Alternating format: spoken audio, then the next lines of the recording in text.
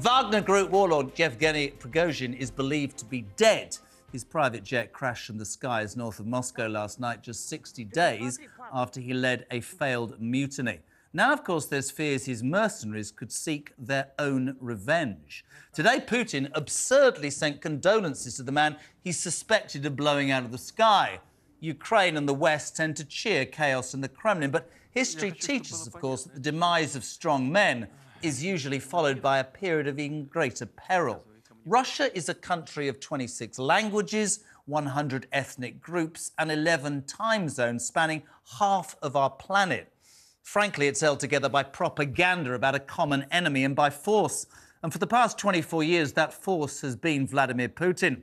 Now we ask, should the world fear what would happen without him? It's the big question. Joining me first up, former Russian MP Sergei Markov. We also have security expert Professor Anthony Glees. Gentlemen, welcome. Can I start with you, Sergei? And we'd like to include everybody tonight. Bear that in mind. That clip of Putin offering his condolences to the Wagner warlord. Have you seen this? Have a watch of this, if you would, my friend, please.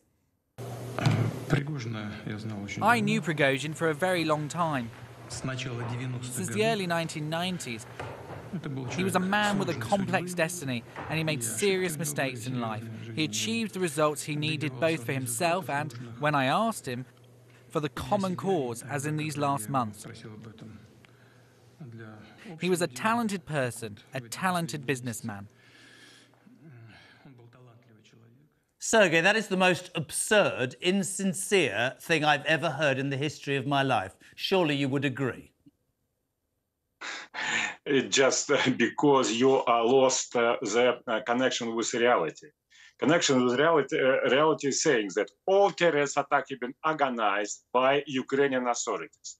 Vladimir Zelensky was personal enemy of Yevgeny Prigozhin because Zelensky claimed Bakhmut as symbol of strong spirit of Ukrainian nation.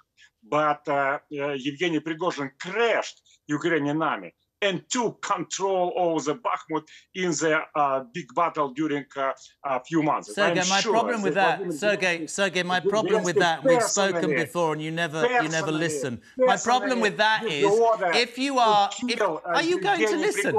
Are you going to listen? Why you shut me up? Why you don't want allow to say? Zelensky can repeat. I know you don't understand democracy in Russia, but both people are supposed to be able to talk, my friend. I'm asking you this. Are you literally that indoctrinated that you believe that a man... Putin shot that plane down and appearing onto it. Anthony Gleeson, help me out. It's the most ludicrous thing I've ever seen. Would you not agree, sir? Oh, absolutely. The British people are many things, but they're absolutely not stupid. They know a liar when they see one. They know a coward when they see one. They know a war criminal when they see one. We've got a doughty history of going after people like Vladimir Putin. And to watch him smirk and think that he's pulled a fast one will convince nobody in this country, and I think will convince nobody in Europe. Of course he shot Prigozhin down.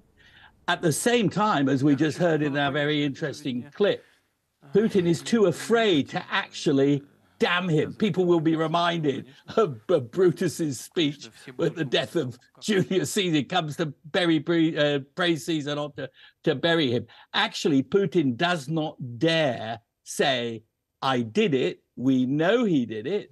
Why Prigozhin went off in this plane with his closest advisors, that remains a mystery. But ever since the rebellion raised by Prigozhin, we have known that either Putin was a dead man walking or Prigozhin was a dead man walking, and very probably both. So we're not convinced by this, and President Putin needs actually to just clear off, because nobody thinks that what he is saying is true. He's killed repeatedly. He kills traitors. He come to Britain to kill people he thinks are traitors. Anthony, can I ask you a question, and Sergei, your response in a tick as well, please. If we talk about Putin's mindset, and we imagine that when Prigozhin stood up against him and started that march to Moscow, that really was the first time in 24 years that there had been dissent. What would Putin's mindset be right now? Are we looking at the beginning, the slow beginning of the end, or does this killing, and let's label it a killing because undoubtedly it was, does that cement his authority once again over the Russian people? Firstly, Anthony. No, it's a sign of weakness. Yes, he may shore up his position in the short term, but nobody should be in any doubt at all that things are going badly for Putin. He's not winning in Ukraine, and he's got to win in order to win. The Ukrainians have simply not got to lose in order to win. He didn't dare go to Africa to speak to the BRICS nation. He delivered this ridiculous talk to them saying that Russia would lead the anti-colonialist fight against the West. If the African leaders were stupid enough to believe him, I feel very sorry. But there can be no bigger colonialist in the world today than Vladimir Putin. He's in big trouble. He needed Prigozhin. Okay. He needed Prigozhin. Okay, That's the point. And now he's had to kill him. Let me bring Sergei back. Weaker, not stronger. Sergei won't want to acknowledge this, but let's say that this is the beginning of the end of Vladimir Putin. What would happen next, Sergei? What would happen to Russia? What would the Kremlin do? What does this say for Russian philosophy right now? First of all, forget about Vladimir Putin replacement until war against Russia continues. United States, Great Britain, possibly to say Small Britain, and another NATO country conducting hybrid war using the Ukrainian proxy army against Russia.